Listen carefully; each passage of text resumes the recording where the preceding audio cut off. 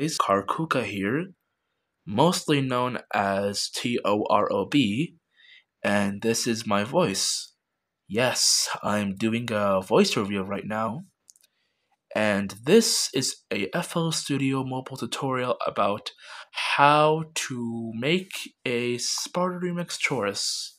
Chorus? Chorus? However you pronounce it. Okay, so step one is to click on this button. Click this button on the right, or the top right actually. Then click on new, then empty, and then okay. There's the song name. If you want to change the song name, change it if you want. If you don't want to do that, change it later. Change it later? Do it. I don't care. Okay, now click on the plus button, then slicer.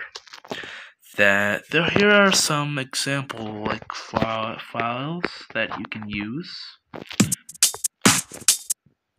Yeah, these are slicer drums.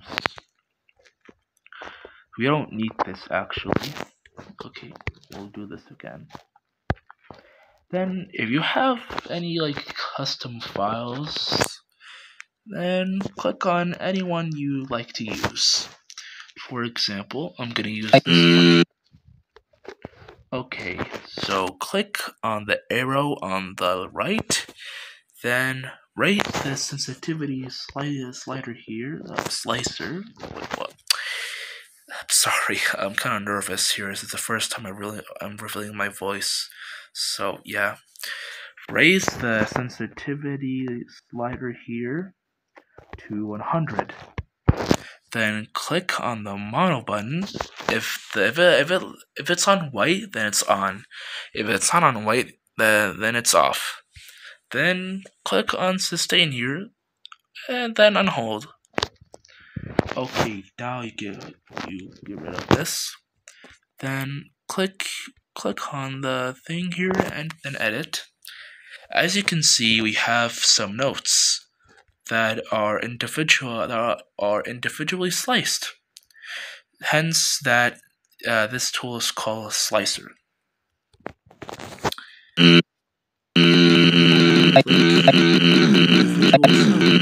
Which is really cool. Then click and delete this since we don't really need it. Then I'll create new. Okay, so follow this path really carefully, because you might miss something. Do this. Hold on, let me just.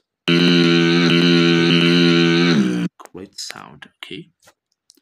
Follow these patterns, by the way, because yeah, they are kind of important to this chorus. Chorus? How do you pronounce it?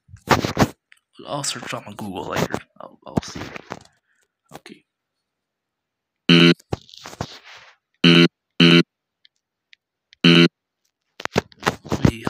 Let me see how it listen. Okay. Sounds good. Okay, now the second part.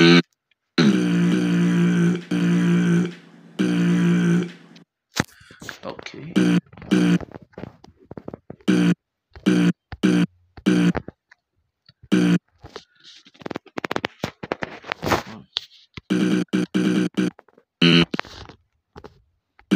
Okay.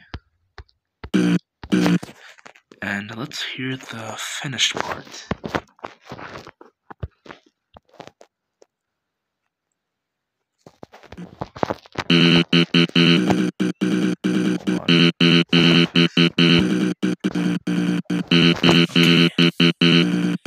Yeah, it sounds great. And yeah, that's it. There are more Sparta Remix patterns that you can pretty much recreate on your own. Well, you can actually use the FL Studio for PC to export a MIDI of one of the Sparta Remix patterns, and you can put them to FL Studio Mobile, which is really cool, since FL Studio Mobile is actually built into FL Studio PC, but this is an individual app, so yeah, it works differently than the PC version.